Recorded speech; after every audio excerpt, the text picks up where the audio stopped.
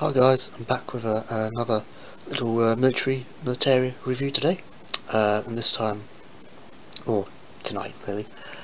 This one will be a standard issue cloth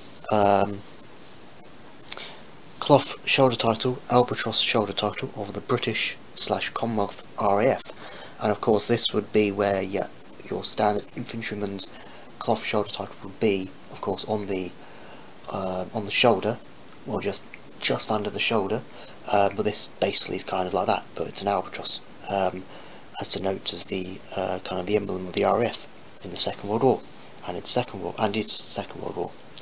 So yeah, it's got the typical kind of bluey, whitish grey albatross eagle, and then you've got your kind of darkish blue of the RAF colours.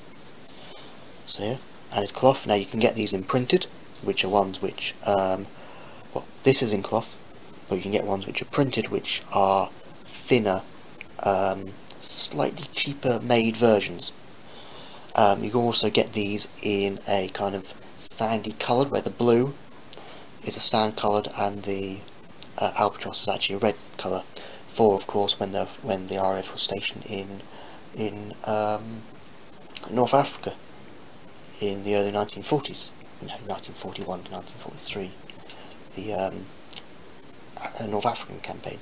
But yeah, this is just your standard kind of Northwest Europe, France, well, not in France, but yeah, when they were stationed in France and over, of course, in England, which they're mainly stationed in England. So yeah, that's been a very quick little review of a typical Second World War British/Commonwealth RAF, Royal Air Force, Albatross Eagle shoulder title. So, thanks for watching guys, see you in the next video, so bye!